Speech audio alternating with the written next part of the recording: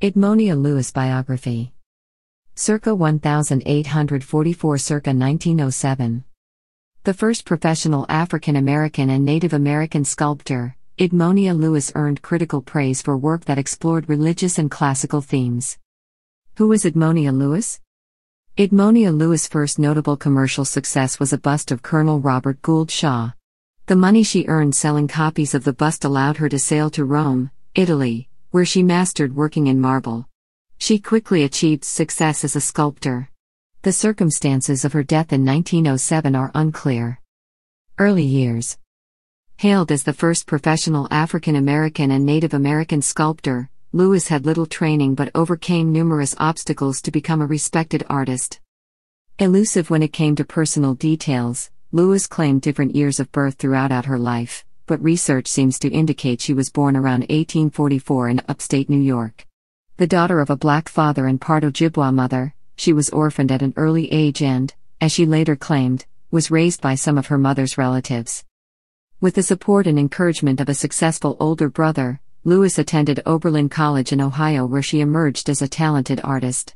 The abolitionist movement was active on the Oberlin campus and would greatly influence her later work. But life at Oberlin came to a violent end when Lewis was falsely accused of poisoning two white classmates. Captured and beaten by a white mob, Lewis recovered from the attack and then escaped to Boston, Massachusetts, after the charges against her were dropped. In Boston, Lewis befriended abolitionist William Lloyd Garrison and sculptor Edward A. Brackett. It was Brackett who taught Lewis sculpture and helped propel her to set up her own studio. By the early 1860s, her clay and plaster medallions of Garrison, John Brown and other abolitionist leaders gave her a small measure of commercial success. In 1864, Lewis created a bust of Colonel Robert Shaw, a Civil War hero who had died leading the all-black 54th Massachusetts Regiment.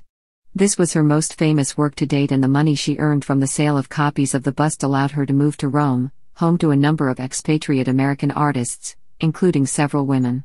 Life in Rome. In Italy, Lewis continued to work as an artist. Her work over the next several decades moved between African American themes to subjects influenced by her devout Catholicism. One of her most prized works was Forever Free, 1867, a sculpture depicting a black man and woman emerging from the bonds of slavery. Another piece, The Arrow Maker, 1866, draws on her Native American roots and shows a father teaching his young daughter how to make an arrow.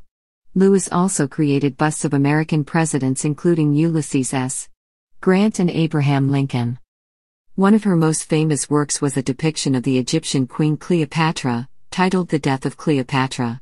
Met with critical acclaim when she showed it at the Philadelphia Exposition in 1876 and in Chicago 2 years later, the 2-ton sculpture never returned to Italy with its creator because Lewis couldn't afford the shipping costs.